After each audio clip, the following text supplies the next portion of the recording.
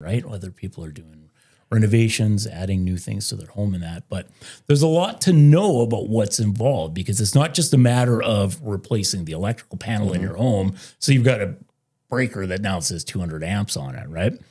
So the first thing that homeowners need to know is that they have to get in touch with their utility provider, being EPCOR if you're in the Edmonton area, or Fortis, which is, of course, Sherwood Park, Strathcona County, and most of the surrounding area around Edmonton, and get the wheels in motion to see, first of all, can they upgrade their service with the existing infrastructure in their area? Because you got to remember, there's a lot of old neighborhoods, especially in Edmonton area.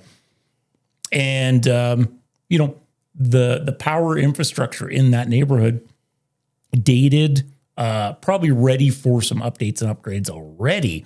And you may find that, you know, the area can't support another 200 amp service upgrade, especially if 3 or 4 of your neighbors have already done one.